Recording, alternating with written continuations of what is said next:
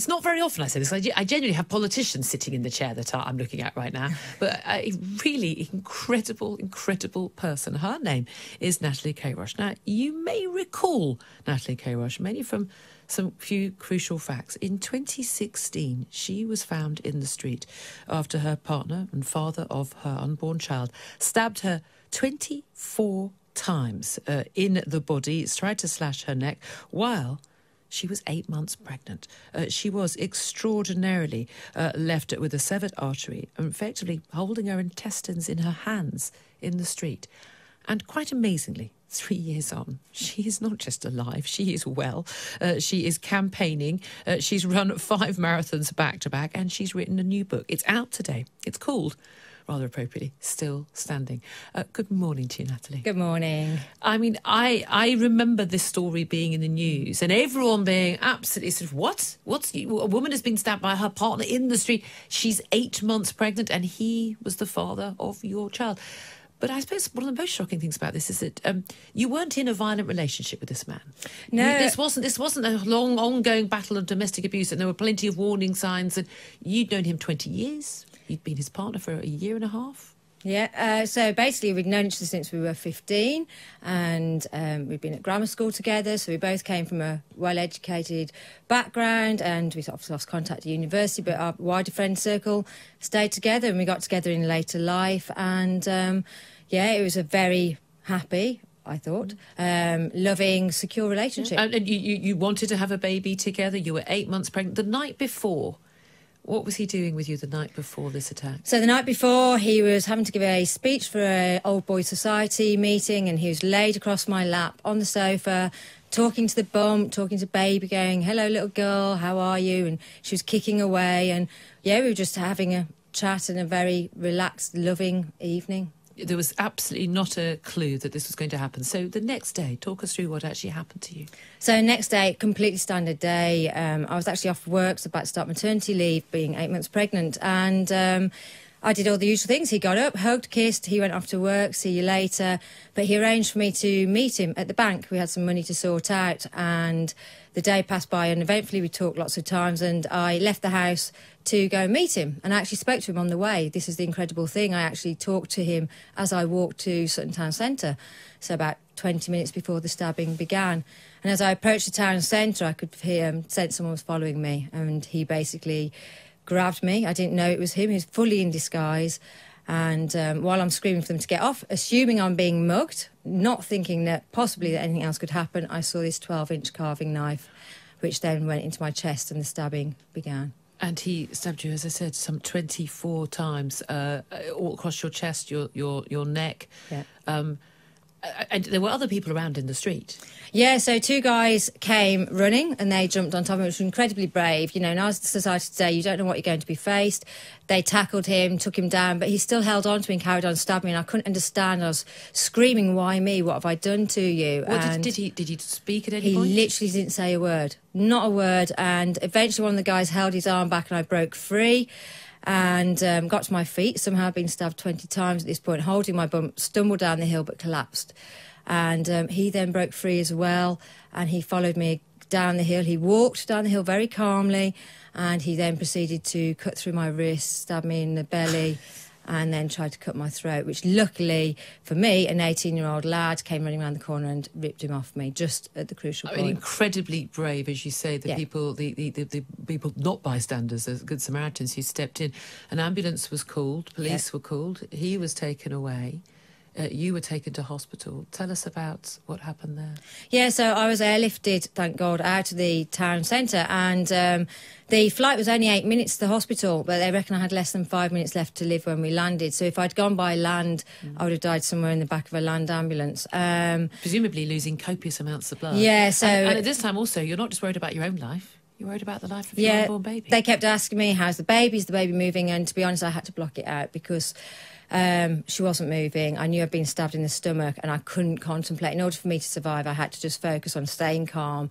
And they landed at the hospital and took me straight into theatre. And I was 5 hours in theatre, and during that time they did an emergency caesarean section where they took the baby out. They had to resuscitate her. It took about 5 attempts. Had she actually been stabbed? The blade, unbelievably, missed by 2 millimetres is apparently what the medical reports say. So absolutely extraordinary. So she survived unharmed? She's had severe oxygen starvation, as you pointed out. Obviously, I lost a lot of blood, which meant that she was starved of oxygen whilst in the womb. And when she was resuscitated, it took a long time to resuscitate her. So long term, we don't know if there is going to be some damage to that, brain damage. We know that she did sustain. But she's an incredible girl. She's a little fighter. She's very happy, very strong. She's beautiful, funny, very proud of her. And if she's got learning difficulties, we'll deal with it. Sounds like, yeah, you could deal with anything. Now, you're sitting here in front of me looking very beautiful, very glamorous. I can't see a mark on you. You seem to have made a remarkable, a miracle recovery. But I imagine it's been a rather longer road than it would appear right now, 3 years on. Yeah, it has. And obviously the beauty of fake tan to cover the marks. But, yeah, it has been a really hard journey. And I think that's the thing I want to get out there is even at your darkest point, you can get back. But it's not some fairy tale. It doesn't just happen. It's not linear. You don't just suddenly increase, get better. And there are days that are really good. There's days that are really tough. And even now, days can catch me and it can be really hard again. But people need to understand is you can get there, and you set yourself a little goal, set yourself a vision, and just keep going. Well, you've done some amazing things since then, but I imagine a lot of the recovery is trying to come to terms with why a man who told you he loved you, behaved in a loving way to you, wanted a baby with you, would try to murder you and your child in such a horrific fashion. Yeah. Has he ever told you why he did it? He can't explain it. In court, it was put down to the fact there was the cultural differences and that his family didn't accept me. And what were those cultural differences? He came from a Muslim background. He was from a traditional... Babur Raja is his name. Yes, so traditional Pakistani Muslim background from his mother and father from Pakistan. But he'd been brought up in Sutton Coldfield. He'd gone to a very mixed school, mixed university. So he'd been, sort of in a society where... it was completely mixed, and the irony is his sisters were married to white men. But he was the eldest boy, and I was not to be accepted. And there's financial pressures with his business. Yes. That could be a reason to leave you, as opposed to. And has he ever said sorry? Has he ever expressed any urge to see his daughter? Yes, to both of those. He has said sorry, but in a very calm and detached way. I went to visit him. In my book, Still Standing, it's not a spoiler, the end of it is actually the day I finish, is when I go to prison. And I face him, and there's a lot of detail about our conversations in there.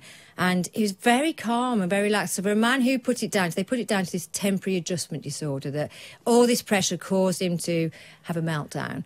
And if, therefore, that was the case, when I faced him, you'd expect him to be beside himself, like, I can't believe I did that, I can't believe, It wasn't me, I was out of my head. Yeah, but he was very calm, and he did say sorry, but it was quite detached. He talked, he was fascinated by my scars. I took photos of my injuries to try and drive home how bad it was to him, and I just had to face him. People say, why did you face him in prison? I had to look him in the eye and I wanted to speak to him myself. That was part of your road to recovery, that you needed. How long did it take for you to do that? Do you know, it took nearly a year, and I'll be honest, I had to really fight the system to get in. The system's very much geared up to protect the perpetrator rather than the victim, and it's all about what impact it would have on him rather than the fact that I needed to see him.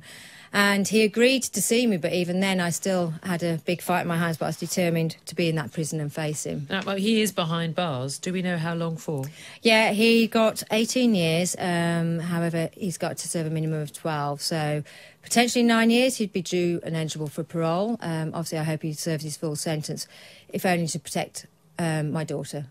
And how much does your daughter know? I mean, she's only, 3 years old? She's 3 years old. She knows that Mummy was poorly the day she was born. She knows that Mummy went in a helicopter, a big red helicopter, so the Midlands Air Ambulance helicopter. If she sees it anywhere, she's like, Mummy's helicopter. So I clearly own a fleet of helicopters now, which I never knew about. And so she just knows that Mummy was poorly, she was poorly, and we're going to get better. And I've had a lot of advice from child psychologists how I build this story up, and she has to know about it because obviously it was all in the media before I was even out of hospital. I was in a coma. It was being broken. But the knowledge that your dad tried to kill your Yeah. mum and tried to kill you Yes. unborn is going to be devastating. It is going to be horrific, and that's why I've taken so much advice from child psychologists, because it breaks my heart. I look at this little girl who's so happy, so smiley, and she's got a horrible, harsh reality to still face.